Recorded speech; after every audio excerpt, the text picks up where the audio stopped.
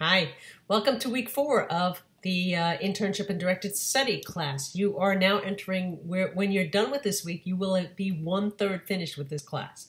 It goes fast in the summer. This week you'll be working on terms of agreement, or as I often refer to them as contracts. So that's the contract between you and the organization that lays out how much you're getting paid, what's your scope of work, and a whole host of other criteria that you need to be really clear with an organization when you are freelancing or doing a consulting gig of some kind. So that's this week's assignment. I've been looking at your journals. You're doing a great job on the journals, and I know that you'll be in a good place if you continue to journal every week to take a look at your own learning and also to draft one part of the final deliverables, which is a 1,000-word statement about your reflection journals, a summary of your reflection journals. I will be also getting back to you on what you just sent to me relative to the project plans. So relative to contracts, they're important. It's really important to be really clear about them. Make sure you read all the resources. I also gave you some sample grant writing consulting contracts. Keep in mind, if you use one of those, take out all the references to grant writing, because you're not doing that. You're either doing a social media project or something else at your internship, or you are writing an annual report. So the contract needs to completely refer to that.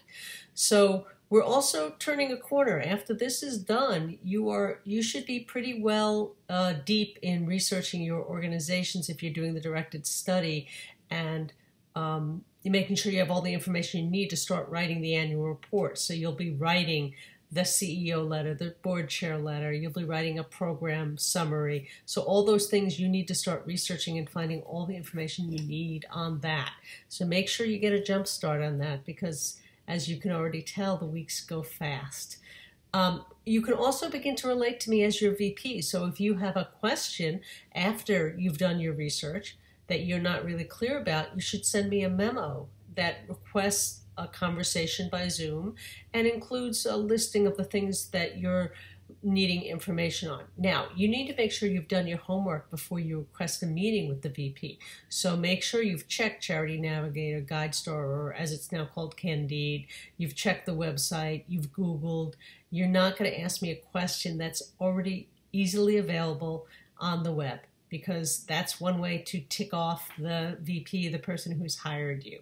So keep that in mind.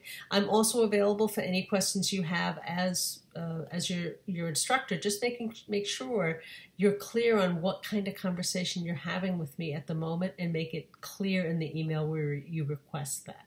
So I look forward to continuing to see all of your work. I will get back to you on your project plans within the next couple of days, and have a great week.